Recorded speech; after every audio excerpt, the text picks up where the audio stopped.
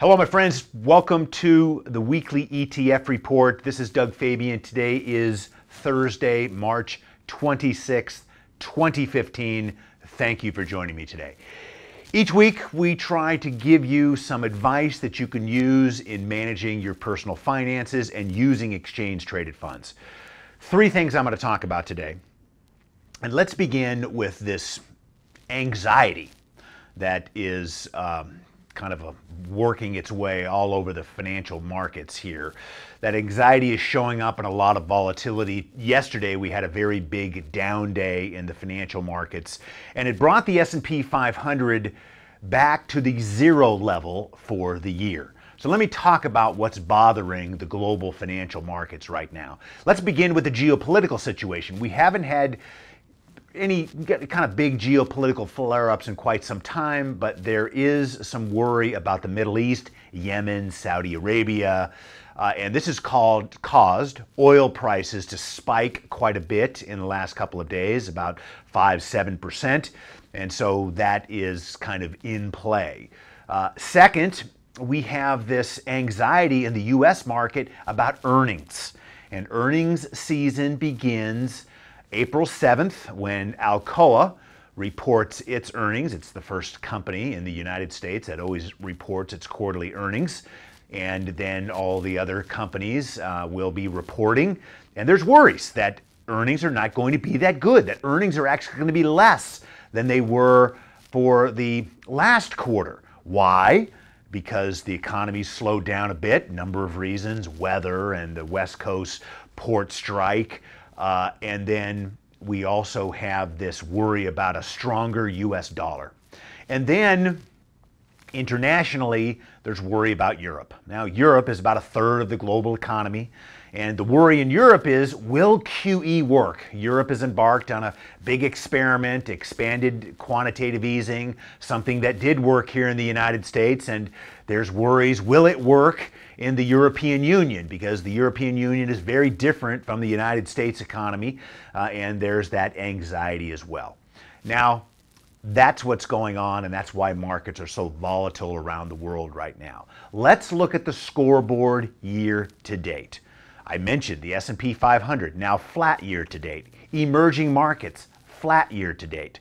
The big winner so far this year in equities has been international markets, Japan and Europe. The combined international markets of developed countries are up 6% so far this year. So international is working better than the United States. Bonds, U.S. bonds, performing well so far this year. Depending upon duration, you're up about 2% in bond land, better than stocks, certainly. We have gold up 2%. We have oil down 12%.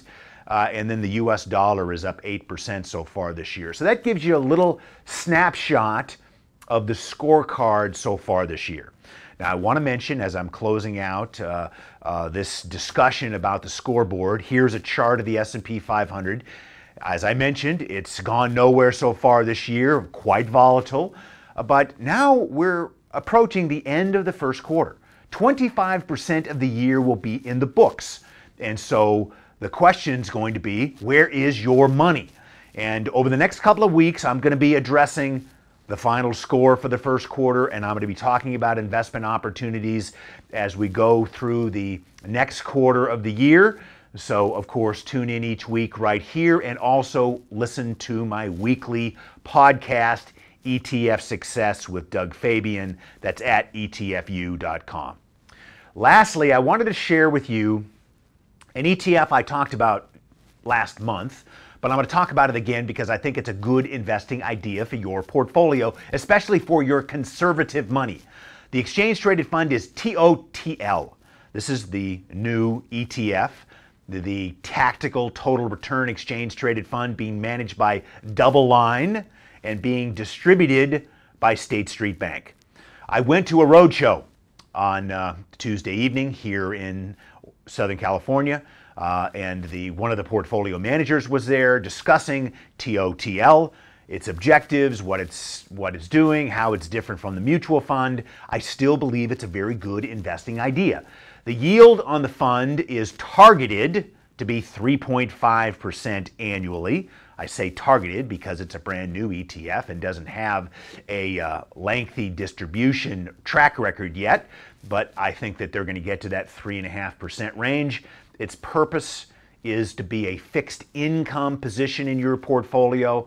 So I want you to check out TOTL in more detail because I think it makes sense for many investing portfolios, and it's a lower risk, non-equity investment position. It is bonds, but it has a very low duration, less than 5 years, so it's not going to have a lot of interest rate risk. I want to mention ETF success one more time because this week I'm going to be talking about Jack Bogle. Jack Bogle is the founder of Vanguard. He is the pioneer of index investing, and he's been out last week just bagging on ETFs.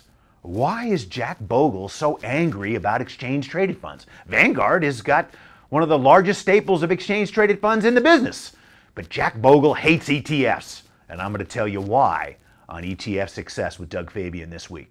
Thanks so much for tuning in.